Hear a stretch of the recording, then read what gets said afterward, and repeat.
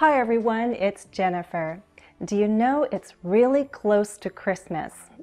Luckily, I've done my shopping, but I still need to wrap all the gifts. There's no rule that says all Christmas gifts must be wrapped, but I think it's a lot more fun when you have to unwrap your gift to find out what you got. Then you can have the chance to guess what each present is before you actually see it. Must, have to, and need to all express necessity. So how did I choose to use each one in a sentence? That's what we'll talk about in this lesson as we go over my Christmas to-do list.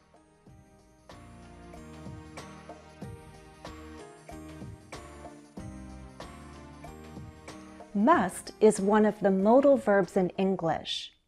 Modal verbs are auxiliary verbs or helping verbs. Modal verbs combine with a main verb. Remember the basic characteristics of modal verbs. Modal verbs are followed by the base form of the verb. We must finish it. We must send it. We must see it. Modal verbs do not change form to agree with the subject. I must finish, you must finish, he must finish. Modals also do not change form to show tense, so we don't use will before must to express a future necessity, and we don't use the past tense ending ed to express a past necessity. Modals can have negative forms. Must not. Mustn't. You mustn't ruin the surprise. Modals can be used in the passive. For example, online gifts must be ordered well before Christmas for an on-time delivery. Modals can have a perfect form, as in must have done, must have seen. But that's for another lesson, because right now we're going to focus on necessity, not certainty. Must expresses a strong necessity. Its use is limited in American English. If we're talking about necessity or obligation in an everyday situation, we're much more likely to use have to. Have to is a semi-modal. Have to changes forms to show agreement and tense. I have to finish. You have to finish. He has to finish. We have to finish today. She had to finish yesterday. You'll have to finish tomorrow. So to express a future necessity, we often use will have to in American English. Have to can also be used in a progressive form and in the passive. Well, I have to be going. An envelope has to be sealed for delivery.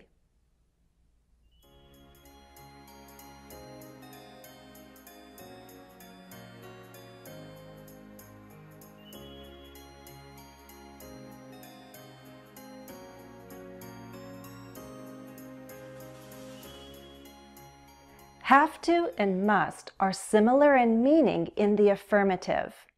They refer to actions that are necessary or required.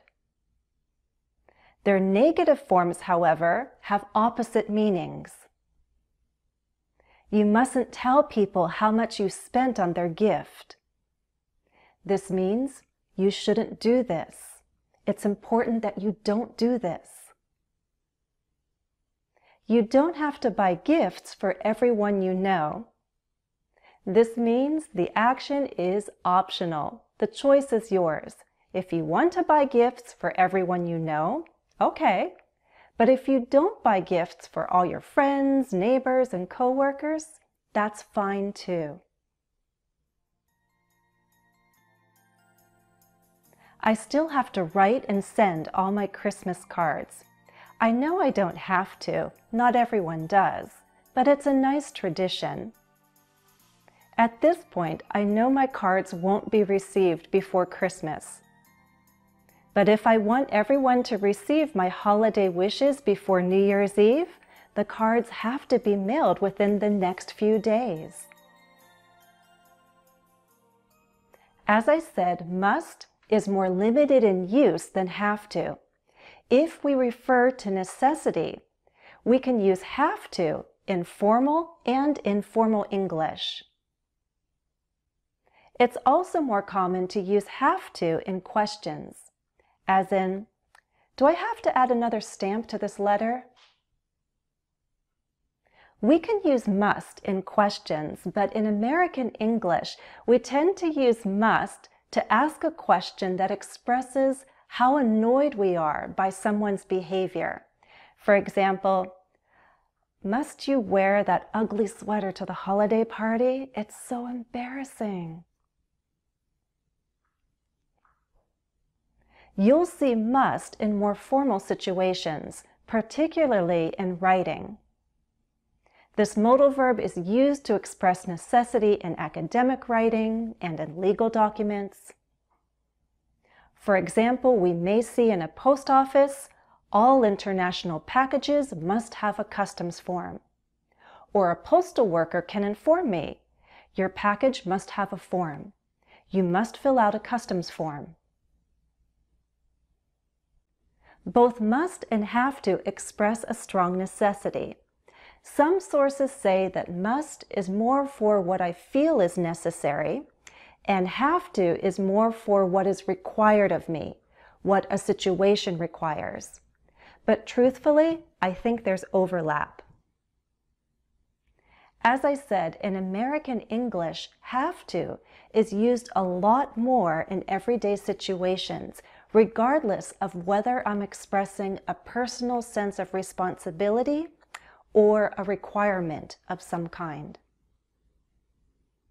So I think it's fair to say that must or have to can be used to express an action that's made necessary by a situation, or an action that's required by some rule, law, or authority. If I want to mail any gifts, I know from past experience that all packages must be sealed at home. Postal workers won't give you tape to seal your packages at the post office. I could also say all packages have to be sealed at home. I'm expressing a policy that all U.S. post offices follow. Need to, like have to, changes form to show agreement and tense. The negative form of need to, don't need to, is similar in meaning to don't have to. I need to go to the post office, but I don't need to go today. It can wait until tomorrow. I need to go to the post office, but I don't have to go today. It can wait until tomorrow. In terms of meaning, need to can overlap with have to. They both can express a personal obligation. But need to is really limited to a sense of what should be done because I know it's important, or I feel it's important. I really need to buy a gift for the mail carrier. I want to show my appreciation. This means I feel I should buy her a gift. Need to is special because we can also use it to talk about what we feel another person should do when a matter is important to us in some way. I need you to help me choose a present for my mother-in-law. I just can't decide what to get. In other words, it's important to me to receive your help. You should help me. I need your advice. So we can use need someone to do something. I need you to help me. I need you to give me some advice. I need you to suggest some ideas. Especially when the subject is I, you'll see overlap with need to and have to. I really need to talk to you. I have to talk to you. It's important. I need to run to the store now. I have to run to the store before it closes. If someone asks me, "Are you ready to go?" I might answer, "Almost. There's just one more thing I need to do." Almost. There's just one more thing I have to do.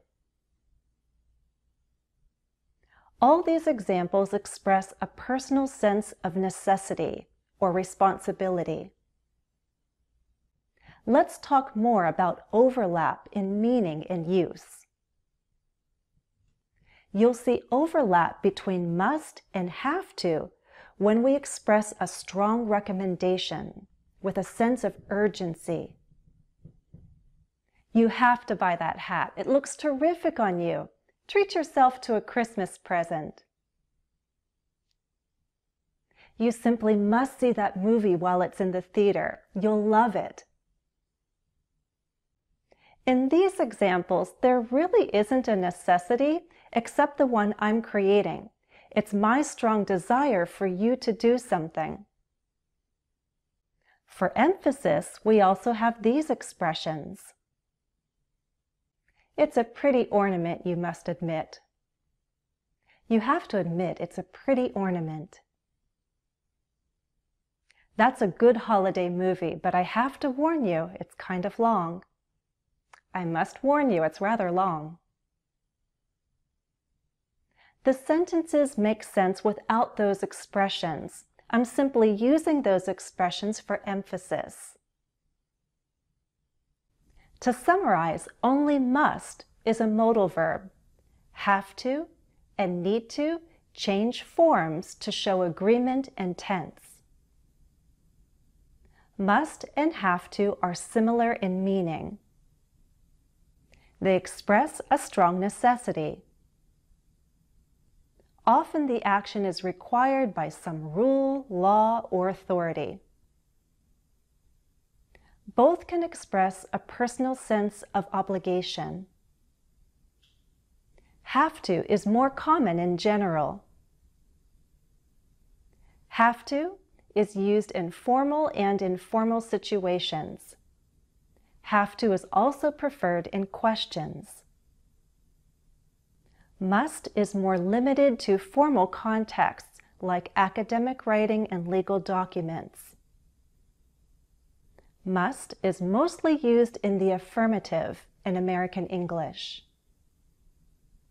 Need to only expresses a personal obligation. We use need to when we feel that something should be done and it's important. Need to and have to can overlap when we talk about our responsibilities, our tasks, our to-do list. Help me complete my to-do list with the correct verb.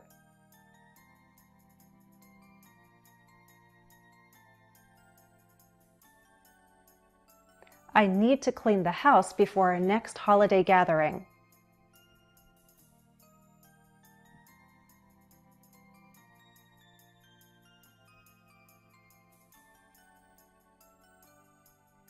I had to buy a new bag of flour for all the baking I planned to do.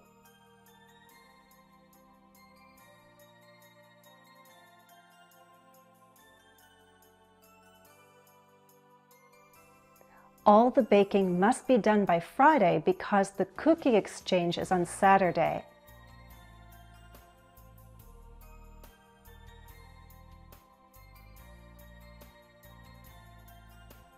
Well, if you must know, I'm baking lemon squares and mini cheesecakes.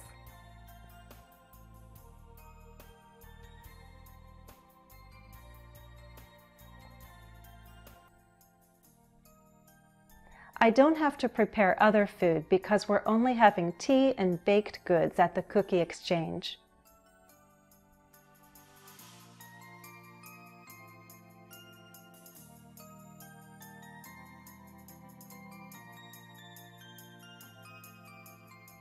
Well, we'll end here. For practice, why don't you tell me a few things you have to do before the end of the year? Or have you done everything already? Maybe there's nothing left you have to do. Whether you celebrate Christmas or not, I'd like to offer my warmest holiday wishes to you and all your loved ones. New Year's Eve is also coming up, so I'd like to take this opportunity to wish you the very best in the coming year. I hope you'll continue to study with me. I have to tell you that I have a lot of interesting and useful lessons planned for us. That's all for now. Please remember to like this video if you found it useful.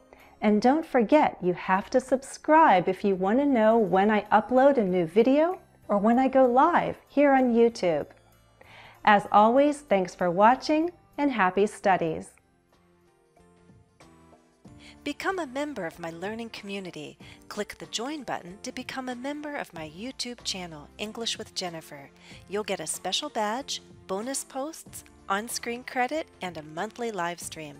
Note that YouTube channel memberships are not available in every country at this time.